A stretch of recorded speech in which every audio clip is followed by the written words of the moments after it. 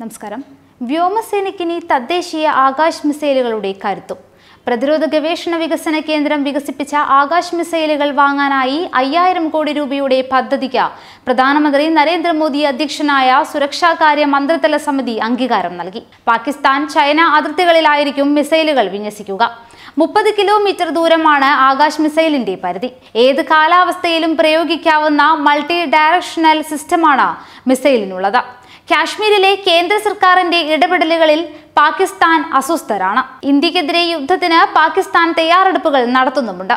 ഇതുകൊണ്ട് തന്നെ കാത്തിരുന്നിട്ട് കാര്യമില്ല എന്നാണ് മോദി സർക്കാരിന്റെ നിലപാട്.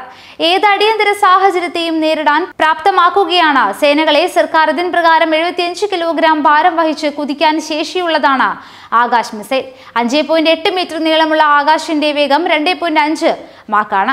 അത്യാധുനിക മിസൈലുകളെ പൂർണ്ണമായും തദ്ദേശ സാങ്കേതിക വിദ്യ ഉപയോഗിച്ച് നിർമ്മിക്കാൻ ലക്ഷ്യം വെച്ച് ഇന്ത്യ നടത്തിയ ഒരു പദ്ധതിയായിരുന്നു സംയോജിത ഗൈഡഡ് മിസൈൽ വികസന പദ്ധതി. മിസൈൽ സാങ്കേതിക വിദ്യാ രംഗത്ത് ഇന്ത്യ നടത്തിയ ഒരു കുതിച്ചുചാട്ടമായിരുന്നു ഈ പദ്ധതി.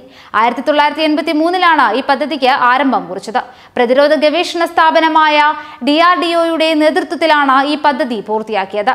മധ്യദൂര ബാലിസ്റ്റിക് മിസൈലായ അഗ്നി, ഹ്രസ്വദൂര ballistic മിസൈലായ Prithvi, surface to air മിസൈലുകളായ Akash, Trishul, tank മേധ മിസൈലായ നാഗ് എന്നിവയായിരുന്നു ഈ പദ്ധതിയിൽ ഉൾപ്പെട്ട പ്രധാനപ്പെട്ട 5 മിസൈലുകൾ. എയർ ടു എയർ മിസൈലായ അസ്ത്രയും ഈ പദ്ധതിക്ക് കീഴിൽ വികസിപ്പിക്കുകയുണ്ടായി. ഇന്ത്യയുടെ മുൻ രാഷ്ട്രപതിയായ ഡോക്ടർ APJ അബ്ദുൽ കലാം ഈ പദ്ധതിയുടെ വിജയത്തിൽ മുഖ്യ പങ്ക് വഹിച്ച ശാസ്ത്രജ്ഞനാണ്.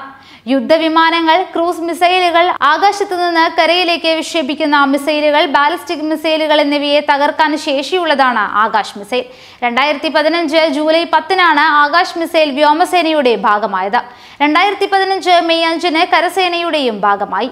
ഇന്ത്യയിൽ നിന്ന് ആകാശ് മിസൈലുകൾ വാങ്ങാൻ രാഷ്ട്രങ്ങൾ താൽപര്യം അറിയിച്ചിട്ടുമുണ്ട്. ശത്രുസേനയുടെ വിമാനങ്ങൾ, മിസൈലുകൾ എന്നിവ തകർക്കാൻ കെൽപ്പുള്ള ആകാശ് മിസൈലുകളുടെ 6 സ്ക്വാഡ്രോണുകളാണ് വ്യോമസേനയ്ക്ക് ലഭിക്കുക. നിലവിൽ വ്യോമസേനയിൽ ആകാശിന്റെ 8 സ്ക്വാഡ്രോണുകളുണ്ട്. ഇന്റഗ്രേറ്റഡ് ഗൈഡഡ് മിസൈൽ വികസന പദ്ധതിയുടെ ഭാഗമായി നിർമ്മിച്ചതാണ് ആകാശ്.